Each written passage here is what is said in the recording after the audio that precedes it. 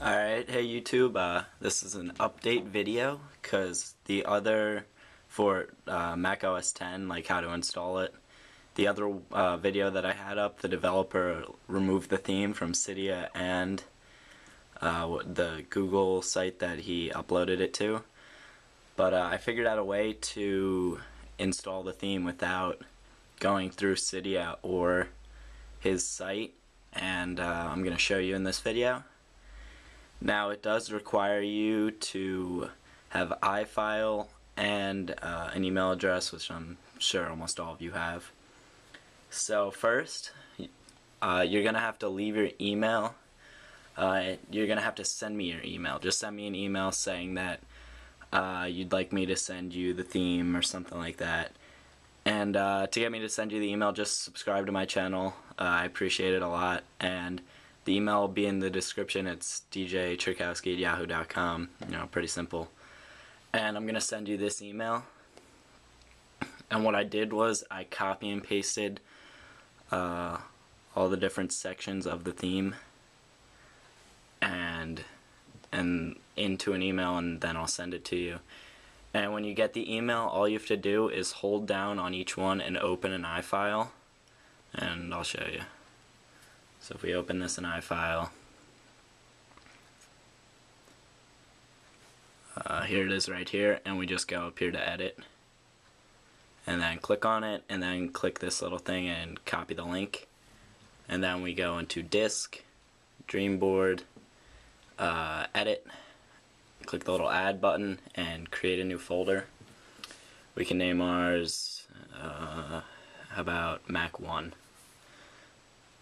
So we create, and now we have the little folder Mac 1, and there's nothing in it. We click edit again and paste it in there, and there we go.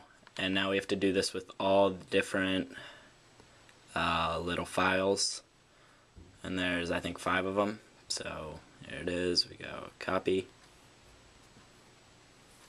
then we go to disk, Dreamboard, Mac 1, edit, and paste. There we go, and we do that with all of them.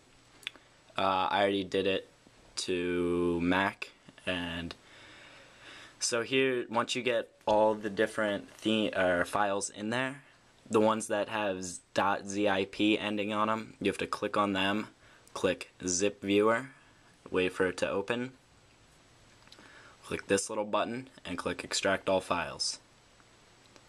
It doesn't take that long, but then after it extracts all files, you have to do it to the other file. It's actually, there we go. Alright. So then you have to do it to the bottom one too. Zip viewer. Extract all files. There we go.